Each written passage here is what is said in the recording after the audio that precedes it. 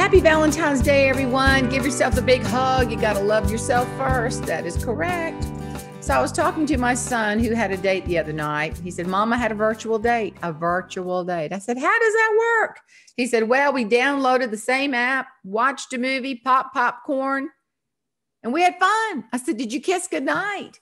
I just couldn't imagine how a virtual date works. A lot of virtual stuff going on, a lot of hybrid stuff.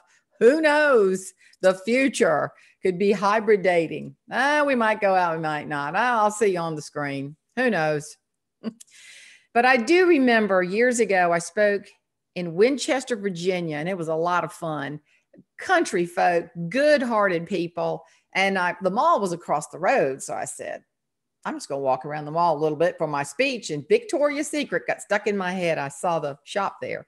And so I said during the speech, randomly, I said, hey, y'all need to go get your wife some fancy lingerie from Victoria's Secret. Well, after the speech, a woman came up to me and she said, now, don't you think I don't appreciate them high drawers my husband gets me from Walmart, but they come up to here, they're them high water ones. They not at all fancy. She said, I was just thinking about fancy lingerie. And you know what? The only thing I got in my house that is French cut is my green beans.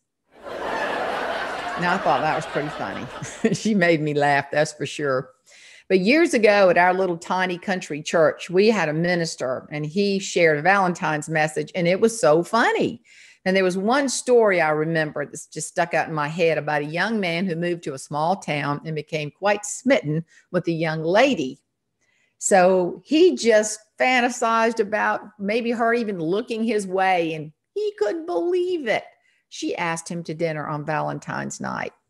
So he went to the only pharmacy in town and bought 3 boxes of candy. He had a plan, a small box, a medium box, and a large box. So as he was checking out, the pharmacist was kind of curious. He said, my goodness, you must be popular with the ladies. He said, no, not really, just one. One young lady gets all 3 boxes, small, medium, large. He said, well, I guess I can tell you. I am invited to her home on Valentine's night. And if she just holds my hand, I'll give her that little box. But if she kisses me on the cheek, she gets the medium-sized box. But honey, if she keeps on kissing, she gets that big old box. So the night arrived. They were seated around the table with the family. And the father looked at the young man and said, son, would you please return thanks? I mean, that prayer went on and on and on. And after the meal, the young lady looked at him and said, my goodness, I didn't know you were so religious. He said, well, I didn't know your daddy was the pharmacist. Oh, that's too cute. Well, enjoy Valentine's Day. Love yourself. And I've got some products down here. If anyone's interested, you can check out the link and get some comedy, some singing and books or whatever. But I'm also doing some shows, some fun comedy shows with some music and just little venues and starting to get things cranked up in that direction and conventions. And so it's nice to get back on the road, but take care of yourself. And once again, happy Valentine's Day.